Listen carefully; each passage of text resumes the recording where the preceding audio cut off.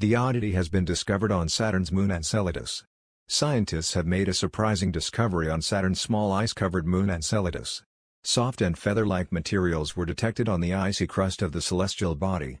A new discovery has been made on Enceladus, Saturn's small moon covered in ice.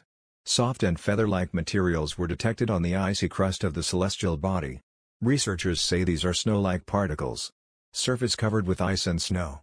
Enceladus, a small frozen celestial body about 500 kilometers in diameter, has a large subterranean ocean. On the other hand, since the celestial body is located so far from the Sun, these oceans are covered with a thick layer of ice. But the ice sheet isn't the only layer covering this ocean, according to new research.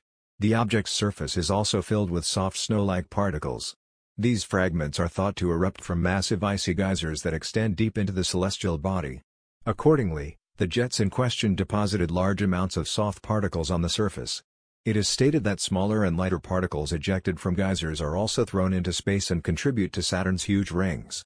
The findings, published in the peer-reviewed scientific journal Icarus, mean that there is more tectonic activity in the celestial body than anticipated. Regolith, not snow. On the other hand, the researchers describe these soft pieces as regolith instead of calling them snow. Planetologist Emily Martin of the National Air and Space Museum in the U.S. stated that these cannot be called snow as we know it. Martin, who is also the lead author of the study, said, "The material we detected on the surface of Enceladus was not produced from the atmosphere, unlike the snow on Earth. The way these particles fall to the surface resembles snow. I think it's a fitting analogy," Martin said. "May not have the same composition as snow in the world. There is also the possibility that the soft material on Enceladus may not have the same composition as snow on Earth.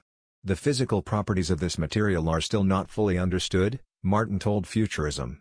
For astronomers, a better understanding of these oddities on Enceladus is extremely important. It is estimated that the materials required for the formation of life are abundant in the ocean covering the satellite. This means that Enceladus could harbor extraterrestrial life, albeit at microscopic scales.